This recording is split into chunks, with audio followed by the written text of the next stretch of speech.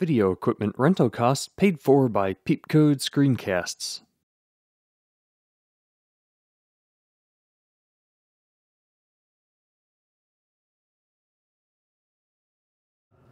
So I gave a lightning talk at the Mountain West Ruby conference on this topic, and I did a lot of hand waving, and I was trying to get it done in 5 minutes. I think I got it done in 9 or 10, so I failed at that. But that lightning talk, I wasn't planning on doing it. I got there, noticed a lot of Macs, and just wanted to go over RubyCocoa and developing desktop applications on OS 10 with Ruby. And we'll go ahead. And this is the schedule. So I'll talk about why me, what have I done that lets me stand up here, what Cocoa is, what RubyCocoa is, go over some examples of applications you may have used that are actually RubyCocoa applications, do a quick demo, so it'll be like the lightning talk, but I'll take more time and walk through it some more. And we'll talk about the future of where RubyCocoa is going and some other stuff. So who am I? I'm from Boise, Idaho.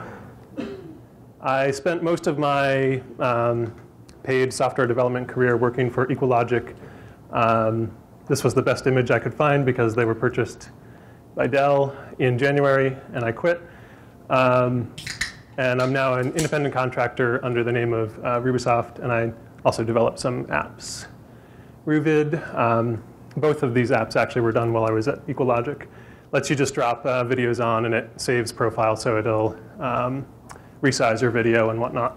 And RuSwitch lets you create profiles for any application, any Cocoa application, so you can have 2 copies of your address book for work and home, whatnot. That received a design award from Apple, and some other people like it. When I started getting into Ruby and Rails, I started the side project, Simply Invoices. It generates invoices. And so I contract for Macalla Media doing Rails stuff. Catalogchoice.org is coming up on its millionth user. MLK.com is a German band promotion site for concerts. And we're currently working on this Writing Our Future, where students are writing to the next president. And it's going to be published on a map and whatnot. I'm a father of these 2. They get along. So what is Cocoa? Cocoa is not this chocolatey drink. In this case, that was Cocoa, but it's Apple's name for all their Objective-C frameworks. So covers things like QuickTime, Address Book, Bonjour, Quartz, all the display stuff, Core Graphics, Core Animation, Core Sound, or Core Audio rather. And it comes from Next. So when Apple purchased Next, OS 10 used to be the Next operating system. And so all the classes that existed at the time are prefixed with NS for next step. And they just never change that, never need to. When I was working at Equalogic, I got my first Mac off eBay. And I realized I needed to learn, I wanted to learn how to program on it and how to develop native applications for this platform that I'm falling in love with. And I noticed that compared to the embedded systems type work I was doing, Cocoa and Objective-C and just Xcode, the whole platform, really did actually make it quick and efficient. And the same sort of thing happened when I got into Ruby and Rails. It was like, wow, this is way better than PHP, which I had played with. So Cocoa is built with Objective-C, and it's not as bad as it sounds. It's actually fairly nice once you get used to the brackets. So it looks like this. Here it's just allocating an array and initializing it with 2 strings. So there's some similarities between Objective-C and Ruby. They both pull some stuff from Smalltalk. But so messages are sent to objects. You don't call functions. You send messages to your objects. It's not strongly typed, although it is C, and there are definitely types. Everything falls back down to pointers are passed around, and it works out well. Classes are kind of open. You can use what they call categories to add methods to classes, but you can't add properties or really do all that you can with Ruby, but you can add to it. With Leopard, Apple shipped Objective-C 2, and that does not have blocks. That has the garbage collection and stuff. In Snow Leopard, they're shipping Objective-C 2.1. It's going to add blocks and some other cool stuff. So it's on the way with Objective-C. I found when I was sort of digging up all this stuff, Wikipedia has a really good entry on Objective-C to just go over the highlights and how it's different from C and C++ and covers that stuff. So when you're developing a Cocoa application, RubyCocoa, PyObc, or whatever it may be, you're going to use Xcode and Interface Builder. You probably have them installed. They come on the OS X disk. They're free. You can register at developer.apple.com if you want the latest, or if you don't have it. So Xcode is where you spend most of your time. It has this new organize feature. It's new in Leopard. And it sort of just lets you build, you drag your project in there if you want to see a listing of your projects and, easier to open them, I guess. It's new in Leopard. I haven't really gotten into it. I'm not sure of anyone who does. You can see the devices. That's where phones show up if you're doing that sort of stuff. It edits if you want. This is what it looks like. It's a pretty good Objective-C editor. It's a pretty bad Ruby editor. A good example of this is if you select some code and you hit the shortcut, the keyboard command to comment out that block of code, it uses C slashes to comment it out. So there's some, and I'm sure they're working on that. It was first an Objective-C editor, and they've sort of just put in the Ruby stuff and Python stuff as they've gone along. So it's coming. But you can tell Xcode when you double click on a .rb file, open up your favorite text editor, and it'll do that. So it builds, it manages the whole build environment. So you can give it tasks. You can create new tasks if you want to work with something in your build stage. So a typical example is if you want in your about box, you want it to say 0.1 and then in parentheses the git revision or SVN revision. You create a build task that just pulls that, queries that, a shell script that queries that, puts it into what they call your info.plist, which describes your application, and then it shows up there. It's a really good, again, really good Objective-C debugger. It's sitting on top of GDB, and the compiler sitting GCC compiler, so it's standard stuff with a pretty front end. But it's not so good with, or I haven't figured out how to make it so good with Ruby. So I've fallen back. This is the console where you'll see your log statements and stuff. So when I've been doing RubyCocoa stuff, I've actually fallen back to doing sort of more printf style debugging, which is unfortunate, but it's not as often that I go there than before. And it teaches the documentation. This is within the app, within Xcode. And Apple's documentation is actually really good. They've got both. This is an example of a reference for a class. It's really good pointers to other places. And they also have these companion guides.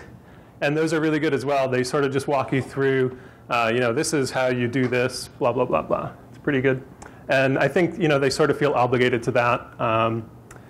Cocoa is not open source, so they sort of have to give us decent documentation.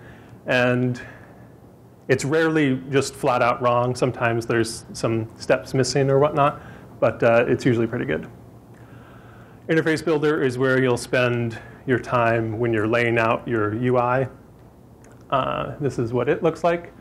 And it lets you just drag controls on, standard controls. You set their sizes. All that sort of thing, and we'll see that in the demo. It's also where you, if you want, is where you sort of glue your code to your interface. And we'll also see that. And we'll talk about that. So KVC, KVO, and bindings. KVC is key value coding. And at the base of every Cocoa class is an NS object. And it defines a set value for key and a value for key function. And what those do is it lets the caller pass in the string of the attribute that it wants to set. And if the receiver defines a set Fido, the set Fido method is going to be called. If it has the attribute Fido, it's going to get set. And value for key, same sort of thing. If there's a method to return Fido, it's going to call that. Otherwise, it's going to use the default implementation. So here we're just setting number 5, and we get it back. And the key value coding works with always works with objects. So we can't just pass in 5. We have to say NS number. And the reason for all this is working with bindings. In Interface Builder, you can, so this is Interface Builder. If we were wiring up this slider to our app controller, and over there, we can see we're wiring up to the Fido key path, they call it. And that's going to call that set value for key path Fido. And that's going to set our value. And when they need to know what the value of the slider is, it's going to call the get value for key, or value for key rather. And key value observing is also what bindings and what bindings use. And that's because before, in the NS object set value for key, before it actually sets the value, it sends these this will change value for key, letting the observers know, hey, something's going to change in case they need to know. And then it's also, when it's done, it's going to call did change value for key. And this is just letting the interface know. So if you go behind the scenes and you change Fido to Fido +1 in this case, it needs to know that the slider needs to get bumped up. And this is how it does it. It's observing it. It sees it. And so if you did have this increment Fido method, you would have to do this will change value for key and then did change value for key if you were using bindings and you needed to have the UI change. So that was all just Cocoa specific. What is RubyCocoa? It's a bridge. So it lets us talk to the Cocoa frameworks in Ruby. And as it goes between Ruby and Objective-C, Ruby arrays become NS arrays. They're Cocoa equivalent. Strings become NS strings, and back and forth they go. If there's no equivalent, you'll get the Ruby version of that Cocoa class. So an example is actually an NS number, which could be a double float. It's just their generic number class. You'll get that back, and you'll have to say 2i or whatever it is you want to do to it. This is what RubyCocoa looks like. Well, that's what Objective-C looks like. This is what it looks like in RubyCocoa. It's just Ruby. In this case, because we're using an array, I cheated on this slide. So we're just using brackets, instantiating the array. It's a lot nicer than its Objective-C version. Less words. Cocoa is somewhat verbose. And, sometimes that's nice, sometimes it's not. One problem when they sort of bridged this was that in Objective-C, the way methods are defined is the parameters are actually named and broken up like this. So if you wanted to call path for resource, you have to type out, whoever you're sending it to, space path for resource : that parameter you want as the string there, and then use space of type, and then the other parameter that you want. So in RubyCocoa, we can't really do that because it doesn't fly. So what they do is they translate it to this path for resource under of type. So anytime you see a colon, you can just change it to a underscore. And you can also have a trailing underscore because you'll see of type has a trailing colon. They made that optional because it's kind of ugly if you always have that trailing. So some examples. GitNub is useful for, it's sort of like GitK if you've ever used it with a RubyCocoa UI on front of it. So it shows you your Git log, and you can easily go back and forth between branches and pull out the version numbers and whatnot, or just look at the diffs. And while I was preparing this talk, I moved a couple Rails applications over to the Thoughtbot guys' Hoptoad app. And it just lets you push exceptions up to this web app instead of having them, at the time I was receiving them by email. So now they get pushed up to this app. But that's good, and they're all in a central place, and you can click on them and see more details and say, okay, this one's resolved, and that's kind of nice.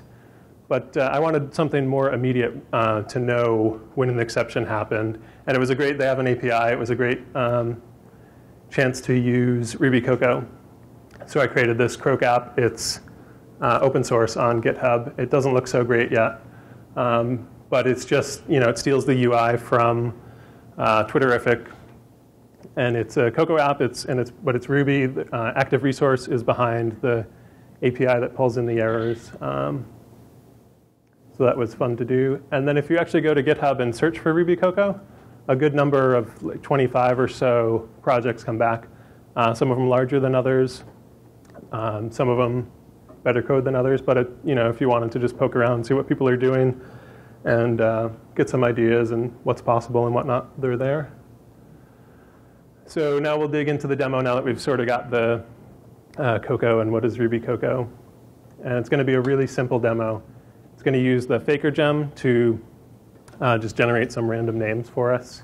And then we're going to use Cocoa to slap them into address book. So we'll go ahead and do that.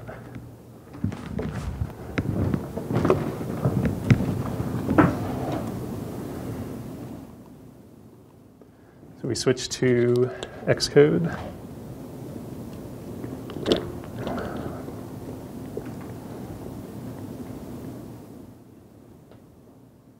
I'm actually going to launch something. Since I restarted, it's not all quite set up how I want. OK.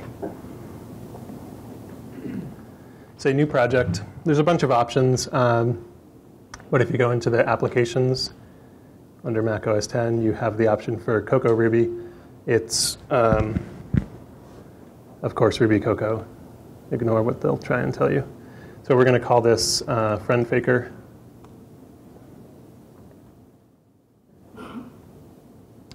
And right out of the box, it sort of creates a somewhat a framework of an app. Build and Go just compiles the what Objective-C there is and copies over the Ruby files. So this is what it looks like, and it resizes, and it's got some menus. I can quit that. And the first thing we're going to do is lay out the user interface. And the interface builder works with nibs and now zibs in XIBs in Leopard. And it's basically, in the case of a zib, it's an XML file that defines where your controls are and all this stuff. A nib is actually a bundle that defines it in a more complex way. But we'll leave it as a nib for now. Double click that, and we go to interface builder. And this library over here is all the controls we can pick from. Some of them make more sense, like the buttons are obviously buttons, but some of these other things are abstractions. So what we're going to do is it has this little search box down here. We're going to create a label, just drop it in there. It's going to tell us how many friends we want. We're going to fill that in a text field.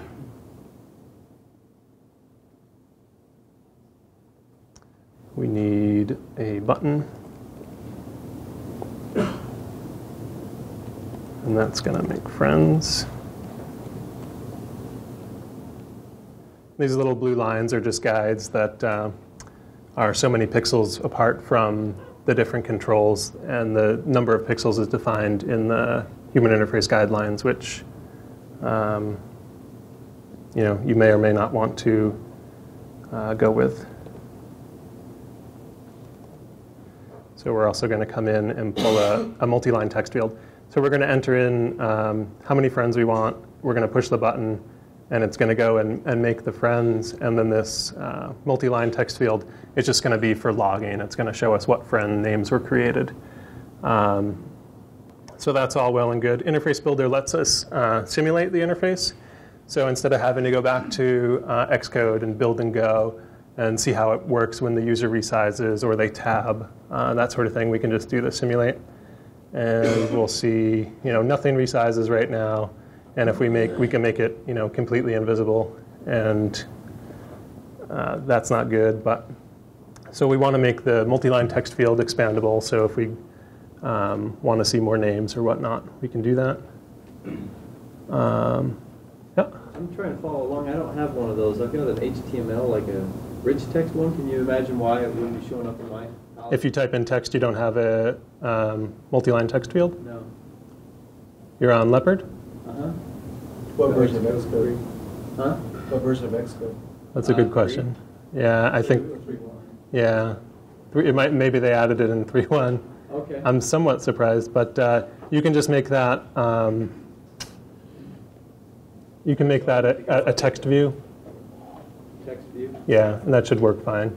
And that'll actually work even better. But Okay, I'll just do so we want this multi-line text field, and if you have questions, feel free to jump in. But we'll make this multi-line text field. We want it to grow width and height, and we want it to be bound to where it currently is on both the right and bottom edges as well. It was currently only bound to the left and top. This is referred to as springs and struts, and it's really cool in that you can just drop it in there and say make this resize grow, and you can do some fairly complex things with just that. So now if we go back and we say simulate, it should now resize correctly. But when we shrink it all the way down, we can see at the top there it didn't quite do what we wanted. And really, we don't want the application ever to shrink that small anyway. So if we go to the window, we can say, in the inspector, we can say that it has a minimum size, and that minimum size should be the current minimum size. And there's just a bunch of attributes for each of the controls that you can change. So if we simulate that, we should be able to grow it but not shrink it, and that's good. So another thing Cocoa provides is some formatters. So we can actually, if we go to the library, and is that better or is that not enough?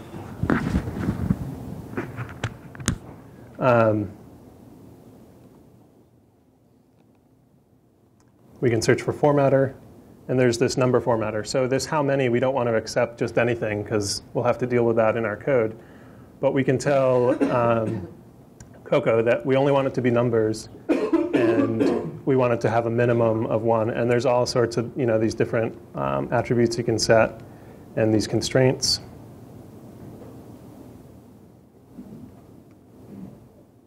And now, when we simulate, we should.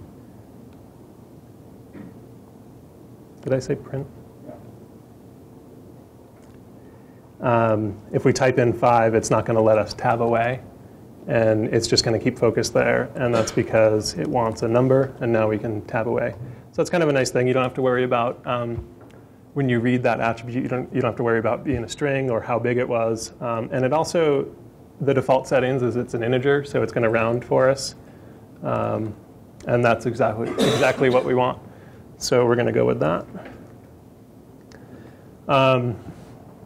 Now that we've sort of laid out our beautiful interface here, we have it functioning, the resize is working and whatnot, we're going to go ahead and wire up the Make Friends button. So to do that, we need an application controller that's going to receive the action and then do something with it. And before I do that, I'm going to go into this RB main, and this is really where all of the startup stuff happens. You'll see it pulling in all the Ruby files in the bundle and whatnot. But this is where we're going to go, and we're going to require Ruby gems, and we're going to Faker. And while we're here, I also like to include the OS 10 module. Otherwise, as you can sort of see down here, you have to prefix all your references to Cocoa classes with OS 10 : and it gets old. And I'm also going to pull in the address book framework. And you do that saying require framework address book. And now we'll have, once this compiles, we'll have access to all the address book stuff. So although if we were to look in our frameworks, we'll see that we're linking with Cocoa, but they don't, for reasons of having to link against a giant library, they break it out. So although Cocoa does cover address book and QuickTime and all this other stuff, when you actually start writing an application that you want to use those, they're actually in a sub-framework of Cocoa, and in this case, it's address book, QuickTimes, and Qtkit, and some other stuff. So we're going to do that, save that, and now we need to create our class, our controller class. So you can put it anywhere, but they've got it broken out. You could create a controllers subfolder, do it however you want. Say new file. And again, it lists everything you can create. It defaults to what you last did. So in the case of this, that's RubyCocoa and the NSObject subclass. And that's what we need. We're just going to create an application controller.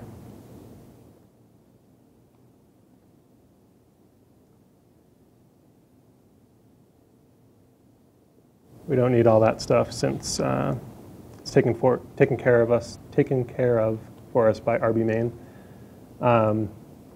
And we need an action to be called. So now that we have our controller,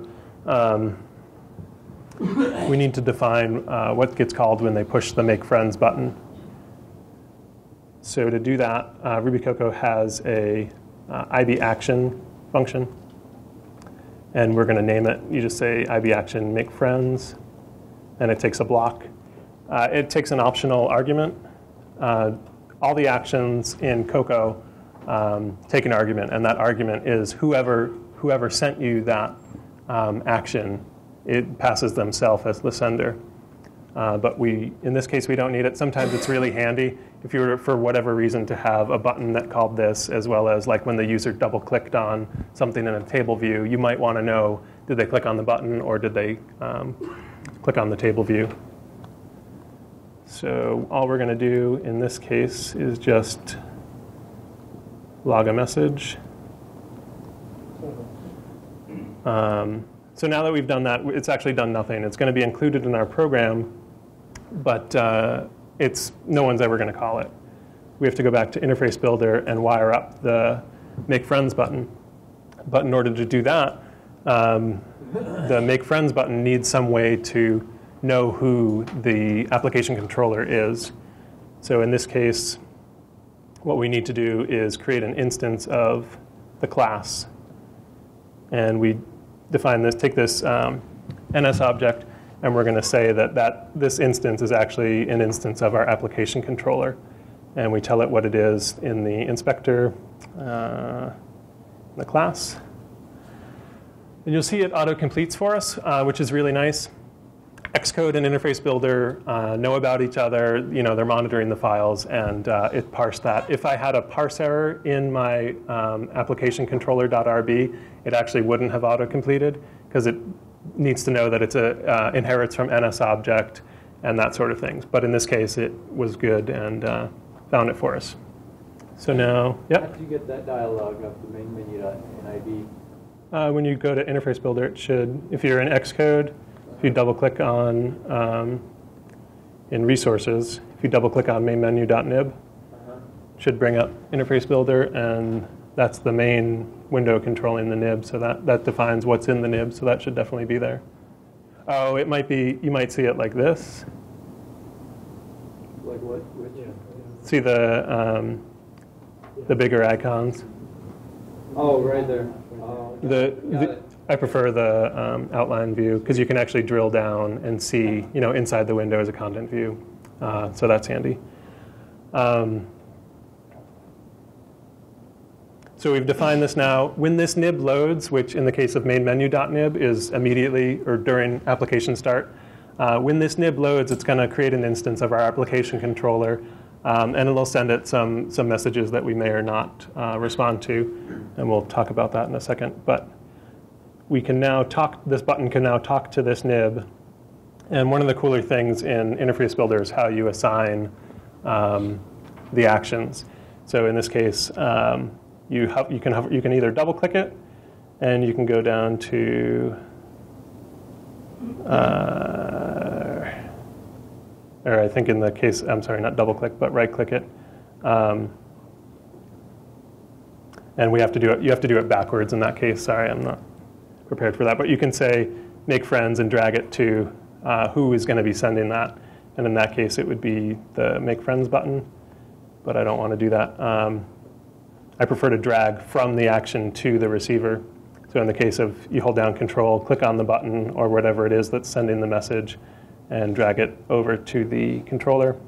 It's going to pop up all the methods that are defined with, or all the blocks that are defined as IB actions. And in this case, we just have the one make friends. It's now wired up. You can see all the connections that are made in this button connections in the inspector. So we've successfully wired that up. So now, when we start our program, we'll have an instance of our application controller, and the button should send us this message. And we're going to have to go back to Xcode to see the log, and it logged it. And every time we push it, it logs it. So that's a step in the right direction. Now we need to wire up the how many. And we're going to do that with bindings. One thing we could do is in our code, we could say, we could set up an outlet that says make friends text field, and we could wire up the text field to the controller, and then the controller could query the text field. But that whole KVC, KVO stuff and the bindings that I talked about makes it such that in such a simple case like this, the text field can control the value of your property. So some people like it, some people really hate it because they want to, have written out explicitly everything they want going on in between their controllers and their view. But in this case, we're going to use it. So to do that, we go back to Xcode, and since it's going to be a property of our application controller, we just come in here and we use another RubyCocoa nicety KVC accessor, number of friends. And now when we go back to Interface Builder, we can click on that text field. We can go to the bindings portion of the inspector, and it gives you a handful of different bindings to make. And in this case, we want to bind the value. So anytime the user needs to see the value, and anytime the user changes the value, it's going to go to our application controller and either set or get whatever we tell it. And in this case, we're telling it number of friends. There's some attributes. You can do some validation and whatnot, and this transformer stuff. So if it was a Boolean, you could say, negate it before I ever see it. That sort of thing. That's useful for checkbox, whether something's enabled or checkboxes,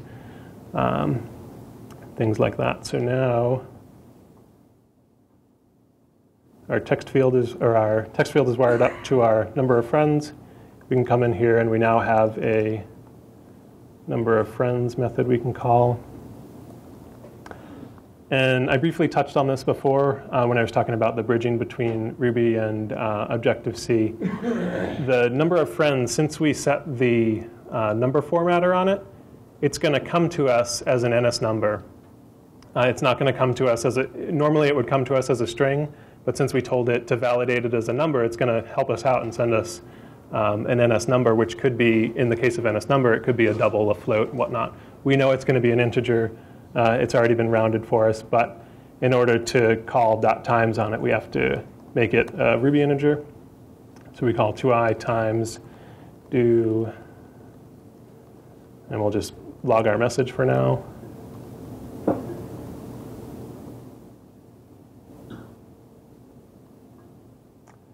Sorry, and I've been using the keyboard shortcut, but the little tool, the build and go, is what I've been using.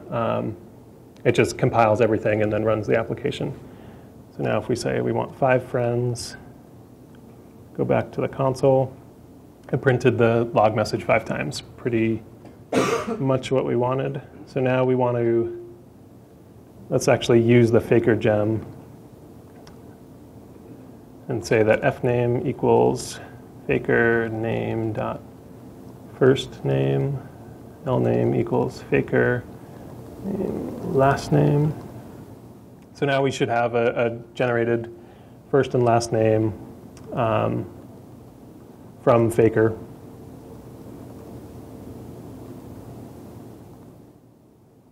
And we'll just log that now. We've already required it before in the RB main because we knew we were going to be using faker and whatnot.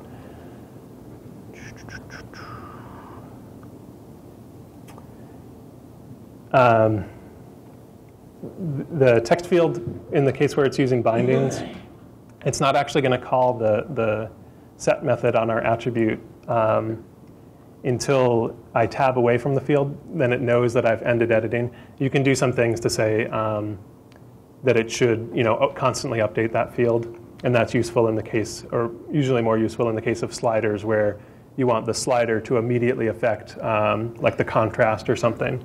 But in that case, I hadn't tabbed away, so the value is still nil, and we did it no times. And now we've got 5 generated names, so we're again moving in the right direction. And at this point, we're done with, oh no, I'm sorry. Now let's log those messages to the interface. So we're going to just put, instead of logging them to the console and having to look back and see what they were, we're just going to plop them in this multi-line text field. And to do that, we're also going to use bindings. And we're just going to call it log. Go back to interface builder. We've already got the bindings inspector up. And we just say that we want to bind it to our application controller. And it's just listing everything that the nib knows about here. If we had other controllers that could be bound to, they'd show up here as like the files owner, application, whatnot do. So we just called it log. So in the case of how many, we were, the user was sending us the value, and in this case, we're pushing the value, and bindings just work both ways.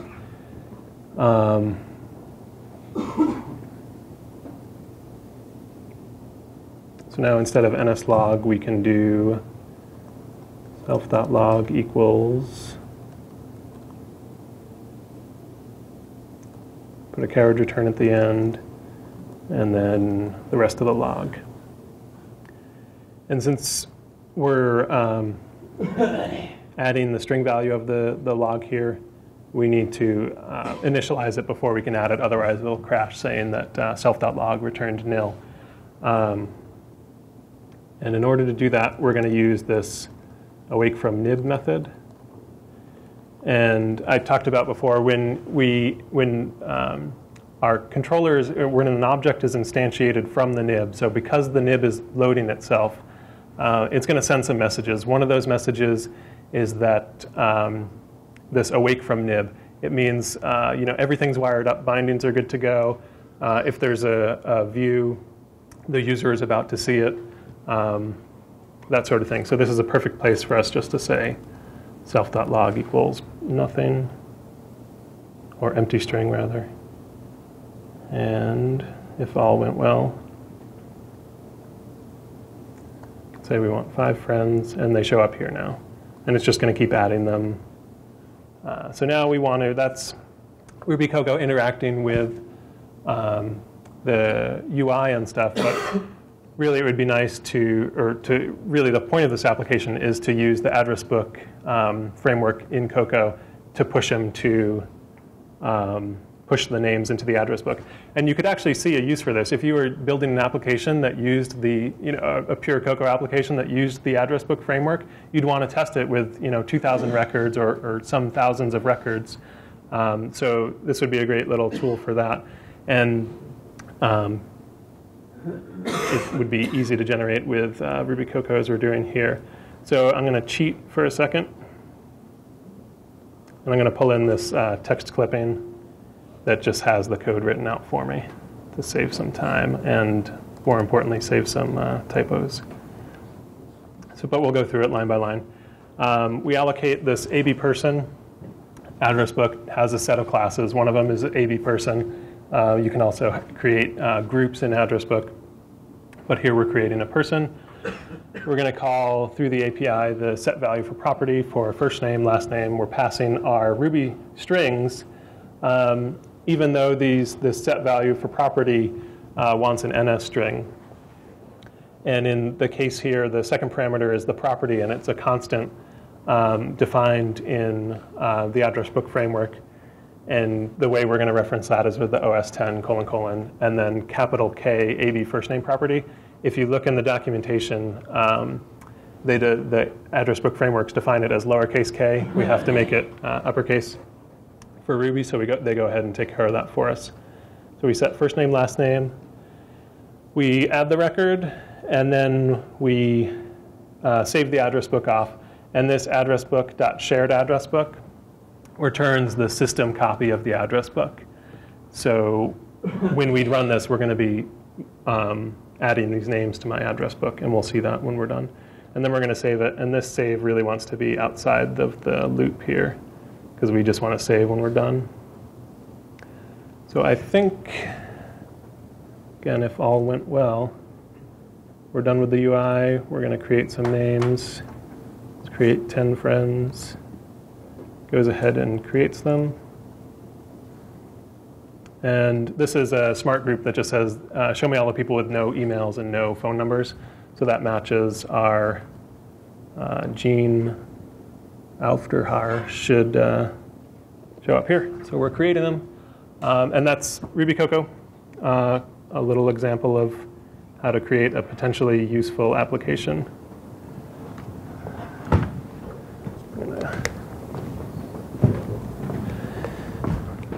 So I'm going to spend a little bit of time talking about why you would use RubyCocoa. And also I'll talk about why not. It's Ruby. It's, a language. If we're here, we clearly enjoy working with it.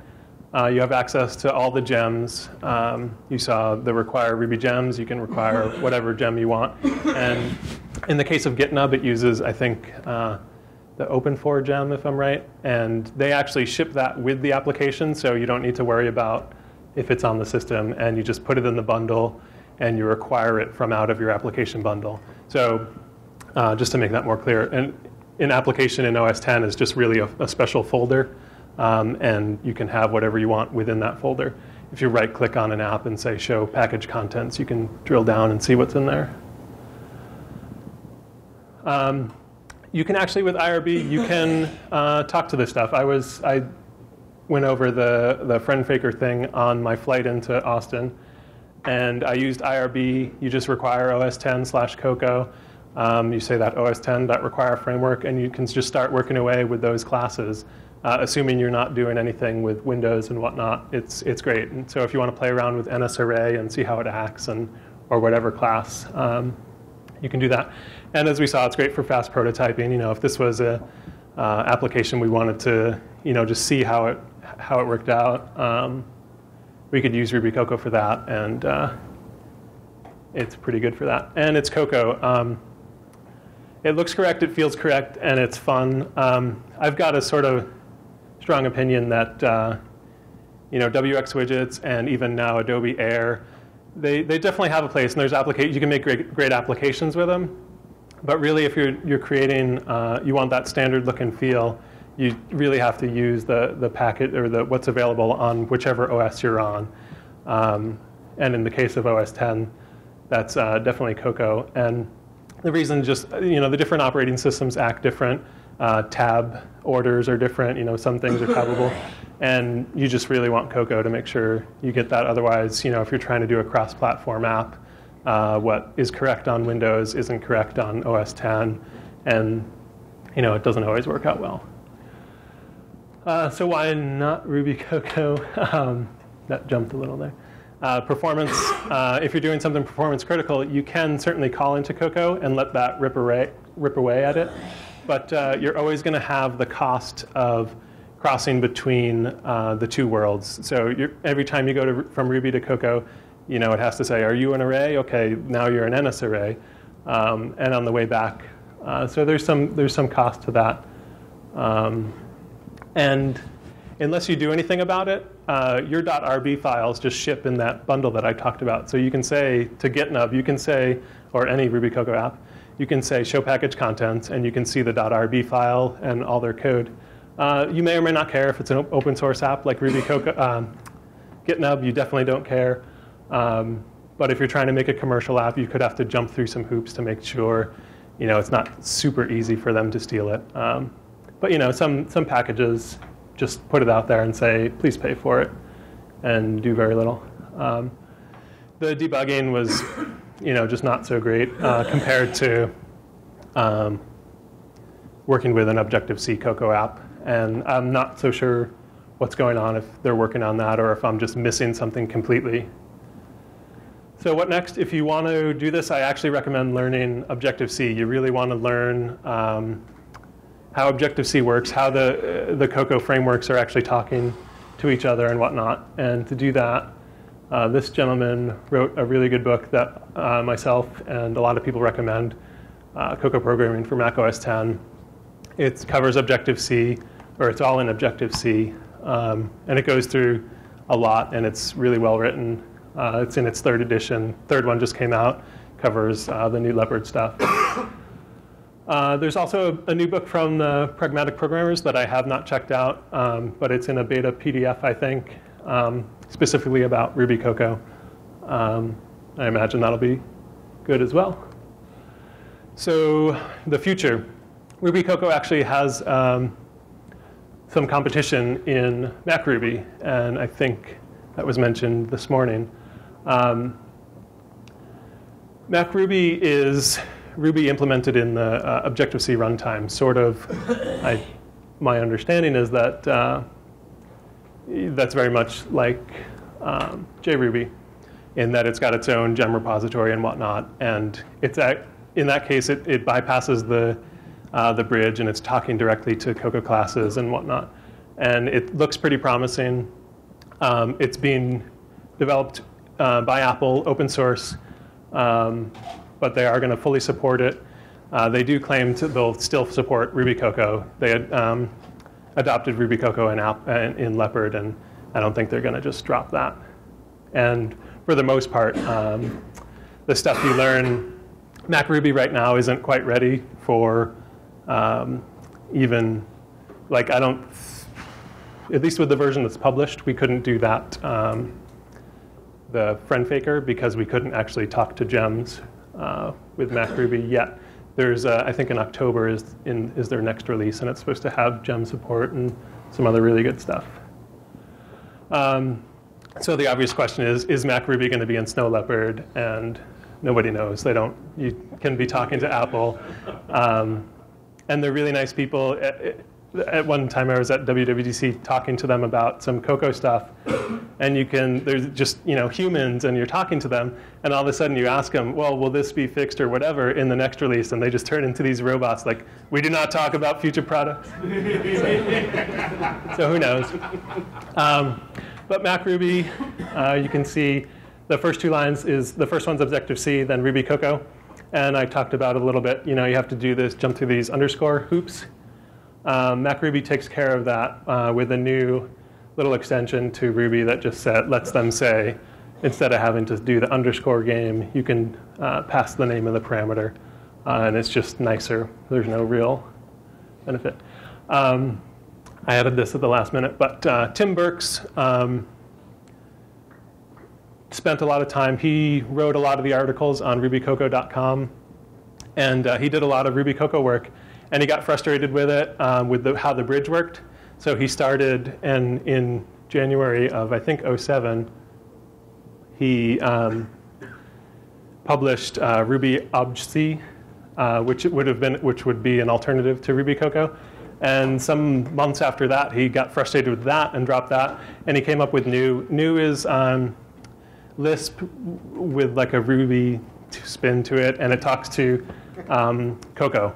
And it does it much like I'm actually not sure how the bridge works, or if there is no bridge, like in the case of MacRuby, but I'm pretty sure that's the scenario where there's no bridge. It's implemented in the VM. So thank you. Here's some links that were covered. I'll put my slides and that demo application. I'll check into GitHub at rycook/lsrc rubycocoa. And if we have time, I'll take questions. If I'm writing a command line Ruby script, is there a way to instantiate like NS window objects and stuff from the script itself without having to use interface builder so I can have code in it? Yeah, you can. It's you can program all the NS window stuff, and you can work with the layout manager directly. But can you still have like a neat, short, quick script? No, it'll be yeah, because you're going to have to do a lot of drawing yourself and positioning. Yeah, sorry. Yeah. So that program you wrote, if you were writing something else that you discovered it was very good and you wanted to take it, make it more the performance issues and stuff like that, could you use all the visual stuff and just swap out the Ruby for Objective-C and then compile it into all the... So the question was, could we take that RubyCocoa app and turn it into an Objective-C app with just leaving the views there? And you definitely can. You'll need to rewire everything up. So in Interface Builder, where I wired up the Make Friends button to that class, you're just going to have to redo that stuff. But as far as the visual layout goes, you can definitely keep that. That's Cocoa specific, and no worries there. I think we'll go here and then. Did you use any, or have you used any mocking frameworks over the top of these frameworks, and what is the experience with that when you start? For like testing and stuff? Yeah. I haven't. There are some blog articles about doing TDD and BDD with RubyCocoa, but I have no experience there. Sorry. Yeah. Yeah, I was just wondering, can you mix Ruby and Objective-C in the same project, or is it kind of all or nothing? No, I'm sorry. You definitely can. Yeah, I was supposed to talk about that. But in the case of that Cooke app that I showed you, there's a session, or not a session ID, but a API token that Hoptoad app gives you, and I store that in the keychain. And there's no Cocoa framework for working with the keychain.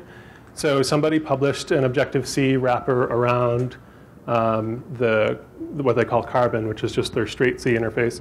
They wrapped it in Cocoa, and I included that in the project. You just have to tell Ruby that it exists, and then once you do that, and once it's in your project and compiled, you can call it. And so you can include it straight Objective-C files, or you can actually have, if somebody published a third-party framework. A good case of this is like Sparkle is the auto-updater framework, and GitNub uses that. They talk to the framework. Sparkle's written in Cocoa. A lot of Cocoa Objective-C apps use it, but RubyCocoa can talk to it, no problem. And you can define your own whatnot. So, any other questions? Yeah. Can you use some of the dynamic aspects of Ruby, like programming and things like that? Sure. I mean, it's Ruby, so you can do whatever you want when your Ruby code's being executed. Whatever you want, limited to. Well, this is more of a limitation when you're talking to Cocoa, but you can't use any of the threading stuff that Cocoa provides. So there's some pretty cool distributed object stuff that it does. All of that's out, but that's coming with MacRuby. That'll all be available. So, but as far as pure Ruby stuff, when you're in Ruby, it's Ruby. So it just runs whatever Ruby is on the machine already? It runs the system library one that it comes with. So if you hand-built and put it in like user local bin or something, it should stay away from that one. You could probably tell it to relink whatever, and if you wanted a different version of Ruby. But yeah. Any other questions? Okay. Thank you. Oh, sorry. How about between like Tiger and versus Ruby? Will that application run both? If you're trying to ship an application that runs on, the question was differences between Tiger and Leopard. RubyCocoa was only adopted for Leopard as far as Apple's concerned. So if you're running Tiger, The only way, you're going to have to manually install RubyCocoa. So at that point, you get whatever version of RubyCocoa you have at the time. So right, I think we're done. Thank you. That was fun.